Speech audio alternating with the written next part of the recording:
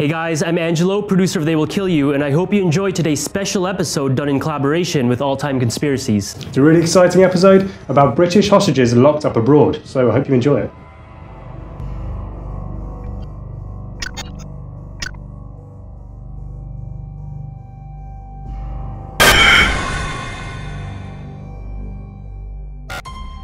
Number 7. Lindsay Sandiford.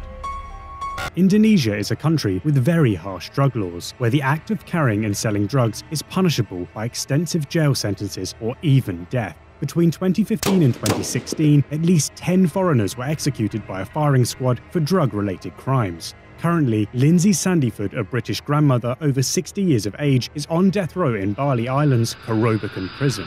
Lindsay arrived in Bali from Bangkok in 2012, and a routine search at the airport uncovered cocaine stashed in her luggage. Under police interrogation, she claimed that gangsters forced her into drug trafficking over threats against her family. She subsequently took part in a sting operation to arrest several other alleged drug traffickers in Indonesia. In 2013, an Indonesian court sentenced Lindsay to death by firing squad.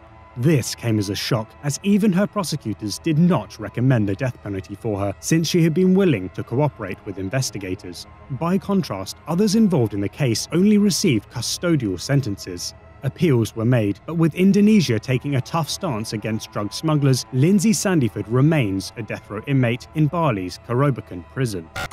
Number 6. Nazanin Zaghari-Ratcliffe.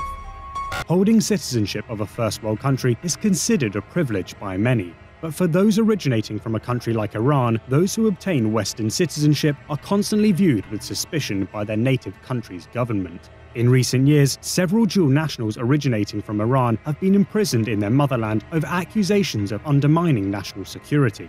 This includes Nazanin Zaghari-Ratcliffe, a British-Iranian dual citizen who is currently behind bars for unspecific charges. As she was about to board her flight back to the UK, she was arrested at the airport and taken to an unknown prison 600 miles from the capital of Tehran. Her daughter's British passport was seized, forcing the toddler to remain in the country under her grandparents' care. In September of 2016, an Iranian court sentenced Nazanin to 5 years in jail over unspecified security offences. According to Iran's state news agency, Nazanin is accused of attempting to soft-topple the Iranian government by being involved in anti-government protests following the disputed 2009 presidential election. Amnesty International suggests that Nazanin, who was a former BBC employee, was linked to a BBC training programme for Iranian journalists. These same journalists were punished upon their return to Iran in 2014. Her husband, Richard, has launched an online petition urging the British and Iranian governments to take appropriate actions in securing the safe release and return of his wife and daughter, and has garnered nearly 1 million signatories worldwide. Number 5. Mohammed Asghar. Blasphemy laws are said to be made to protect religious beliefs, with punishments ranging from local restrictions and fines to even death. But due to its vagueness, such laws are prone to abuse and seriously limit freedom of speech. In the case of Mohammed Asghar, the Pakistani court that convicted him did not even consider the fact that his alleged blasphemous actions were influenced by his mental illness. The pensioner had left Edinburgh for Pakistan in 2010, shortly after being discharged from the capital's Royal Victoria Hospital, where he was diagnosed with paranoid schizophrenia. He was arrested that same year by Pakistani authorities under allegations of writing letters claiming to be the Prophet Muhammad. Despite appeals by medical professionals, Asghar was given a death sentence in January 2014. While incarcerated at Rawalpindi's Adiala prison, an assassination attempt was made on Asghar's life by a prison guard who shot him in the back. He has reportedly been moved to a more secure location and is in an isolated and windowless room, but is in poor health and is said to have lost his sight. Asghar's plight has been highlighted in the House of Commons in the UK, with over 70,000 people signing a petition calling for his release. But despite talks being made with the Pakistani government, Asghar is still being held as a death row inmate. His family and representatives in Scotland have criticised the British government, claiming they would have put more effort into his release had he been a white man. Number 4. Linda Carty. Born in the Caribbean island of St Kitts in the 1950s, Linda Carty became a British citizen, as St Kitts was a British colony back then. She later immigrated to the United States with her parents, studied pharmacology, and at one time worked undercover for the DEA, infiltrating Colombian and Caribbean gangs. In 2002, Linda was convicted of organizing the kidnap and murder of her 25-year-old neighbor Joanna Rodriguez and the kidnapping of Rodriguez's son. Police found the body of the female victim in the trunk of Linda's car, while the live baby was found in another car, also owned by Linda. According to the Texas Department of Criminal Justice, 3 men had invaded Rodriguez's home in Houston, presumably on Linda's behalf. The victim was tied up, had a bag placed over her head, and placed in the trunk of a car, where she died from suffocation. Her toddler son, on the other hand, was taken alive. Linda was sentenced to death by lethal injection, although she maintains her innocence. She claims that she was framed by people seeking revenge for her previous work as an informant for the DEA. The US has also been criticised for failing to immediately inform the UK's consular officials about Linda's detention. This breach in international law, according to a UK diplomat in Houston at the time, made a big difference in the outcome of the case, as British officials were unable to provide support until it was too late. By that point, the verdict had already been made. Linda is currently awaiting her death sentence. Her latest appeal in 2016 was rejected, where her lawyers claimed to have unearthed evidence that prosecutors were coercing witnesses into giving false statements at her trial. Linda Carty's case received media attention in the UK when her supporters placed an image of her on the 4th plinth of Trafalgar Square. Her case is covered widely and has been the subject of various documentary TV shows.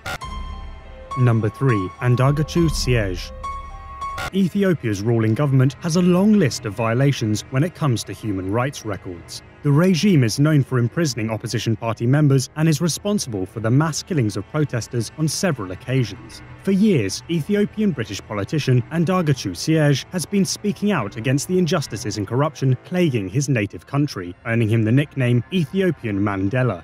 In 2009, Siege was sentenced to death in absentia by the Ethiopian court on allegations of plotting a coup and planning to murder government officials. He was safe, however, as he remained in the UK, where he was naturalised as a citizen many years ago, but not for long. On June 23, 2014, the outspoken critic was in transit at Yemen's Sana'a International Airport, heading from the United Arab Emirates to Eritrea. There, he was suddenly detained by Yemeni security forces who were in cohorts with Ethiopian intelligence. Siege was taken to an unknown location, and both Yemeni and Ethiopian governments released no official statements concerning his whereabouts. He appeared 2 weeks later in Ethiopia, where he was paraded on TV as a criminal. There are concerns over Siege being tortured in jail, and the British government's political inaction over Ethiopia's illegal rendition of Siege has been widely criticised. In 2015, a series of leaked emails revealed that the British Foreign Secretary had blocked diplomatic actions to bring Siege home, and in 2016, the UK's High Court ruled that the Foreign Office did not have to intervene on the issue. Number 2. Krishna Maharaj.